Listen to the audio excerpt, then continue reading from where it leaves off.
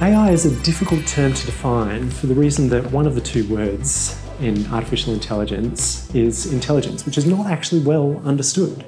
So it's difficult for us to understand exactly what's going on in our own heads, and even more difficult for us to pin down what we should be doing in computer code to build the kind of algorithms that we want.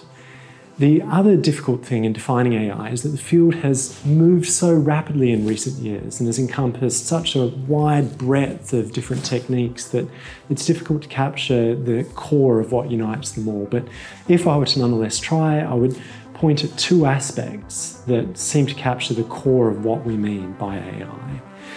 The first of which is adaptivity, in that core to what AI does is adapt to the world around us. So we build algorithms that feed on data to understand the world around them and to then adapt to those characteristics to take decisions in our stead. In that latter piece of my answer, I've also flagged the second component that I think makes AI distinctive, which is autonomy. So autonomy means that we're expecting these algorithms to act as our agents, to make decisions on our behalf. And we allow them a degree of freedom that's not often found in other forms of software or other forms of machines.